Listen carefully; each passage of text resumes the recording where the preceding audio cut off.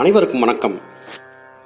நாம் திங்கட்கிழமைகளில் வள்ளுவ பெருந்தகை அருளிச் செய்த திருக்குறள் என்கிற நூலிலிருந்து பாடல்களை பார்த்து வருகிறோம்.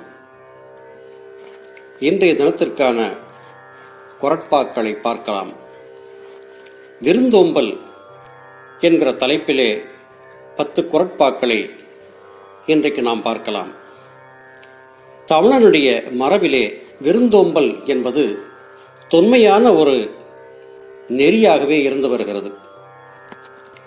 விருந்தினர் என்பவர் யார் என்று பார்க்கும்போது உறவினரும் சுற்றத்தாரும் விருந்தினர்கள் என்று தமிழன் கருதவில்லை.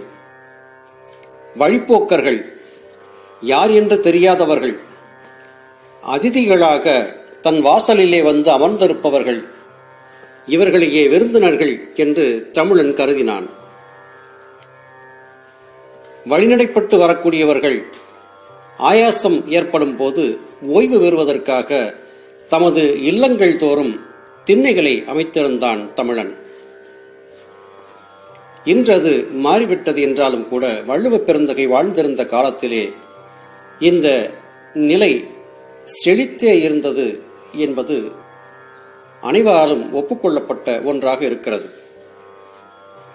இல்லம் தேடி வந்து வாயிலிலே காத்திருக்கக்கூடியவர்களுக்கு வயிறார அன்னம் படைத்து தாகம் தீர்க்க தண்ணீர் கொடுப்பதும் தமிழனின் மரபாகும். அது மாத்திரமல்லாது விழா காலங்களிலே கோவில்களிலே செய்யக்கூடிய வழிபாட்டு நிகழ்ச்சிகளிலே கலந்து கொள்வதற்காக பல ஊர்களிலே இருந்து வருபவர்களுக்கு தண்ணீர் பந்தல் அமைத்து குடிக்க தண்ணீரும் பானகமும் மோரும் கொடுத்து வந்தவர்களை வரவேற்று உபசரித்த பண்பு தமிழர் பண்பு. இன்றளவும் இது அனைத்து தமிழக ஊர்களிலும் நிகழ்ந்து கொண்டிருப்பது தொன்மையான தமிழனுடைய நாகரிகத்திற்கு சான்றாகவே இருக்கிறது. அது மாத்திரமல்லாது மிகப்பெரிய அன்னதானங்களை செய்து வரக்கூடியவர்கள் வயிறார அன்னமளிப்பதும் தமிழனின் தொன்மையான மரபிலே ஒன்றாகவே இருக்கிறது. இந்த விருந்தோம்பல் என்பது மிக மிக அவசியமான ஒன்று. இதை எவரும் கைவிட்டுவிடக் கூடாது என்கிற கருத்தை வள்ளுவ பெருந்தகை இந்த குறட்பாக்களிலே நமக்கு சொல்லித் தருகிறார். இருந்தோம்பி இல்வாழ்வதெல்லாம் விருந்தோம்பி வேளாண்மை செய்தற் பொருட்டு. இந்த மண்ணுலக வாழ்க்கையிலே நாம் வாழ்ந்து கொண்டிருக்கக்கூடிய இந்த வாழ்க்கை சுயநலமுடையதாக நாம் மாத்திரமே வாழ வேண்டும் என்கிற எண்ண நிலை இல்லாதபடியாக வீட்டு வாயிலிலே வந்து தங்கியிருக்கக்கூடியவர்களுக்கும் உணவளித்து அவர்களை மனமகிழச் செய்யக்கூடிய காரியத்தை ஒரு மனிதன் செய்ய வேண்டும் என்கிற உயர்ந்த தமிழனின் மரபும் குணமும் இந்த குறட்பாவிலே வெளிப்படுகிறது. இல்லற வாழ்விலே வாழக்கூடிய வாழ்க்கையினுடைய உண்மையான பொருள் என்பது பசித்தவருக்கு உணவிடுதலும் வீடு தேடி வந்தவரை உபசரிப்பதும் வேளாண்மை செய்வதைப் போல, வேளாண்மை காரியத்தை செய்து தானியங்களை உற்பத்தி செய்வதைப் போல நல்ல குணநலன்களை வேளாண்மை செய்ய வேண்டியது இல்லறவாசியின் கடமையாகிறது என்கிற கருத்து இந்த குறட்பாவிலே எதிரொலிக்கிறது. இருந்தோம்பி இல்வாழ்வதெல்லாம் விருந்தோம்பி வேளாண்மை செய்தற் பொருட்டு. இந்த வாழ்க்கை வாழ்வதே விருந்தோம்பல் என்கிற காரியத்தை செய்வதற்காகத்தான். இந்த குணம் பறவைகளிடத்திலும் காணப்படுகிறது. எங்கு தானிய மணிகள் கிடைத்தாலும் குரல் கொடுத்து தன் இனத்தைச் சேர்ந்த மற்ற பறவைகளையும் அழைத்து கூடியிருந்து உண்பது என்பது பறவைகளின் வழக்கமாகிறது. இயற்கையை மிக மிக நெருக்கமாக அறிந்திருந்து இயற்கை நெறிகள் சார்ந்தே வாழ்ந்திருக்கக்கூடிய தமிழன் மரபிலே இது போன்ற ஒரு விருந்தோம்பல் பண்பு இருப்பது அதிசயமன்று. வேறு எங்குமே இல்லாத அற்புதமான ஒரு விருந்தோம்பல் பண்பு தமிழிடத்திலே இருப்பது சிறப்பு. விருந்து புறத்ததா தானுண்டல் சாவா மருந்தனினும் வேண்டற் பாற்றன்று. இல்லம் தேடி வந்திருந்த விருந்தினர்கள் குளிப்பதற்காகவோ வேறு காரியங்களுக்காகவோ வெளியிலே சென்றிருக்கும் போது வந்தவன் வெளியே சென்று விட்டான், சட்டியிலே வைத்திருக்கக்கூடிய உணவுகளை எடு, அவன் வருவதற்குள்ளாக நாம் உண்டு விடுவோம் என்று எவரும் நினைப்பதில்லை.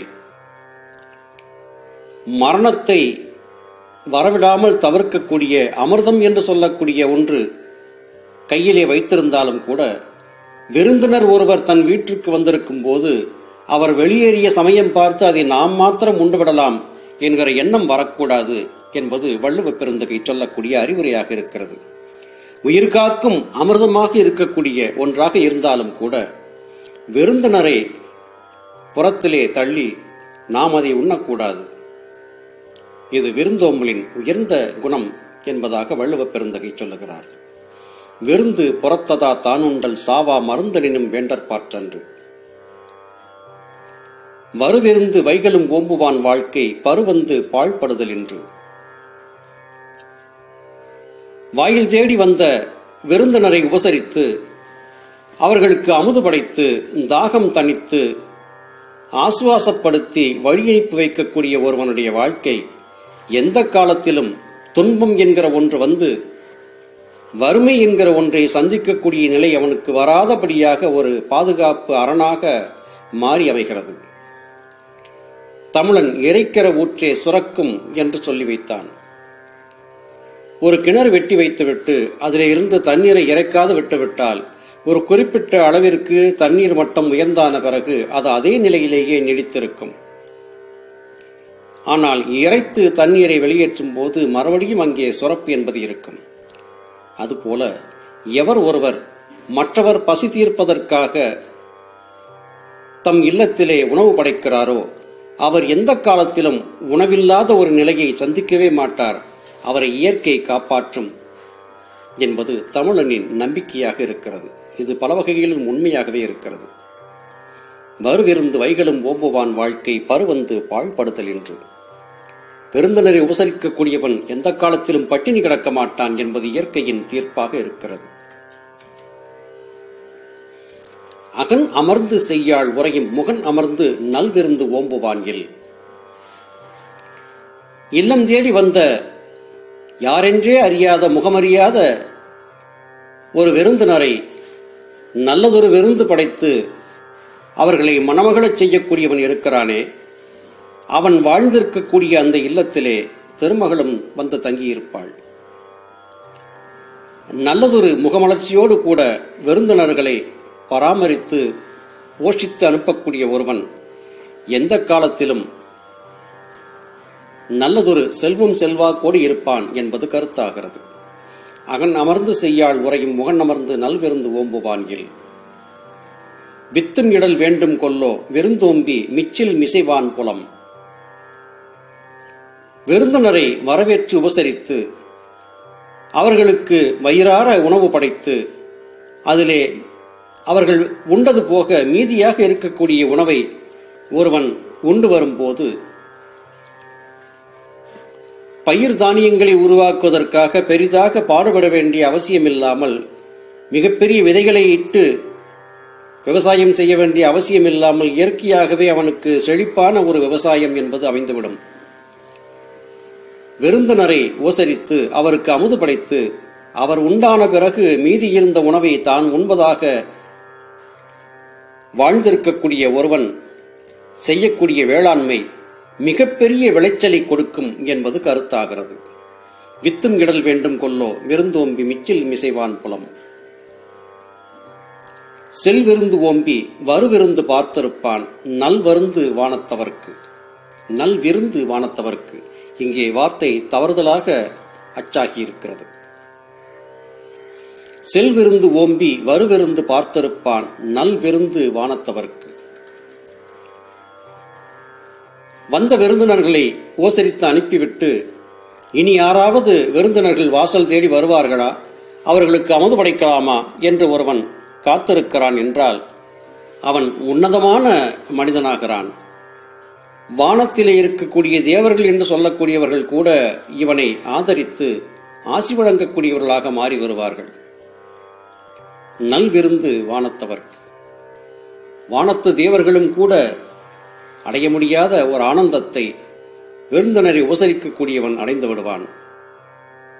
ஆகாய வெளியிலே இருக்கக்கூடிய சொர்க்கம் என்கிற இடத்திலே தங்கியிருக்கக்கூடிய தேவேந்திரன் முதலான தேவர்கள் கூட இப்படியாக விருந்தினரை உபசரிக்கக்கூடியவனை அகமகிழ்ந்து ஆசி வழங்கி அவனை காத்திருப்பார்கள் என்பது கருத்தாகிறது. செல்விருந்து ஓம்பி வருவிருந்து பார்த்திருப்பான் நல்விருந்து வானத்தவர்க்கு. இணைத்துணை தென்ப ஒன்றில்லை விருந்தின் துணைத்துணை வேள்வி பயன். இணைத்துணை தென்ப அது ஒன்றில்லை விருந்தின் துணைத்துணை வேள்வி பயன். விருந்தோம்பல் செய்யக்கூடிய ஒருவன் செய்யக்கூடிய அந்த விருந்தோம்பல் பண்பு, அவன் செய்யக்கூடிய விருந்தினரை உபசரிக்கக்கூடிய அந்த தன்மை இருக்கிறதே, அது வேள்வி நிகழ்த்துவதனால் ஏற்படக்கூடிய மிகப்பெரிய ஆற்றலை கூட தந்துவிடக்கூடியது. வேள்வி ஏதாவது ஒரு தேவதையை குறித்து தெய்வத்தை குறித்து செய்யக்கூடிய வேள்வி, அந்த வேள்வியின் அளவினால் இந்த அளவிற்கு இவனுக்கு அதிலே பலன் கிடைக்கும் என்பதை கூட சொல்லிவிட முடியும். ஆனால் விருந்தினரை உபசரிப்பதனால் ஏற்படக்கூடிய புண்ணியம் இருக்கிறதே, அது வேள்விகள் செய்வதிலே கிடைக்கக்கூடிய அளவை காட்டிலும் மேம்பட்டதான ஒரு தன்மையை அந்த விருந்தினரை உபசரிக்கக்கூடியவருக்கு கிடைத்துவிடும். இது இந்த அளவிற்குத்தான் என்று சொல்ல முடியாது.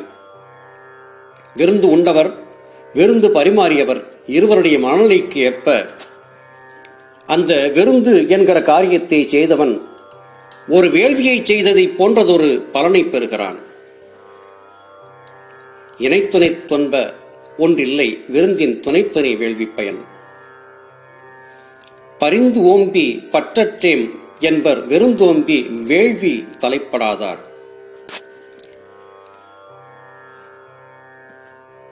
பரிந்தோம்பி,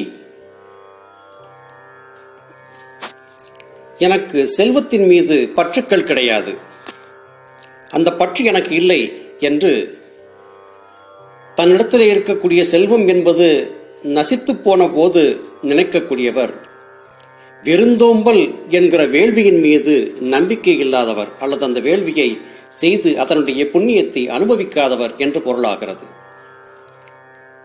நான் சேர்த்து வைத்த செல்வங்கள் ஏதோ ஒரு வகையிலே போய்விட்டது, அது எந்த காரணத்தினாலும் நசித்து போய்விட்டது, ஆனால் அதனால் எந்த விதமான பயனும் இல்லாது போய்விடுகிறது.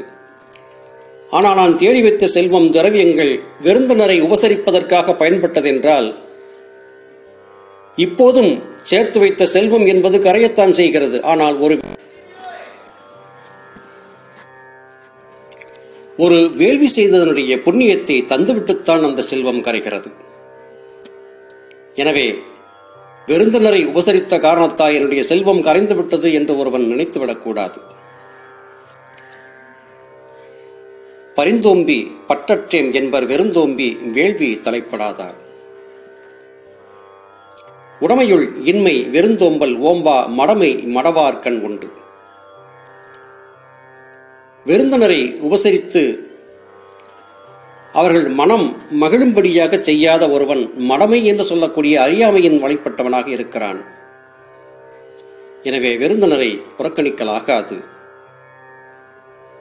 தன்னுடைய செல்வங்கள் இருந்தாலும் இல்லாவிட்டாலும் ஒருவன் விருந்தினரை உபசரிப்பதிலே தவறிவிடக்கூடாது என்பது கருத்தாகிறது. மோப்பக் குழையும் அனிச்சம் முகந்திரிந்து நோக்கக் குழையும் விருந்து. அனிச்சமலர் முகர்ந்து பார்த்தாலே வாடிவிடக்கூடிய தன்மை உடையதாக இருக்கிறது. ஆனால் அதைவிட இல்லம் தேடி வந்து காத்திருக்கக்கூடிய விருந்தினர் நம்முடைய நோக்கத்தை பார்த்து நம்முடைய எண்ணத்தை பார்த்தே மனம் வாடிவிடுவார்கள். மாறுபட்ட பார்வையை நாம் பார்ப்பதை பார்த்து விட்டார்கள் என்றாலே விருந்தினர்கள் மனம் வாடிவிடும். வாசல் தேடி வந்திருக்கக்கூடிய விருந்தினர்கள் மனம் நோகும்படியாக செய்யாதபடியாக அவர்களை உபசரித்து அவர்களுக்கு இன்முகத்தோடு கூட உணவு படைக்க வேண்டும் என்பது கருத்தாகிறது. அருமை சகோதர சகோதரிகளே,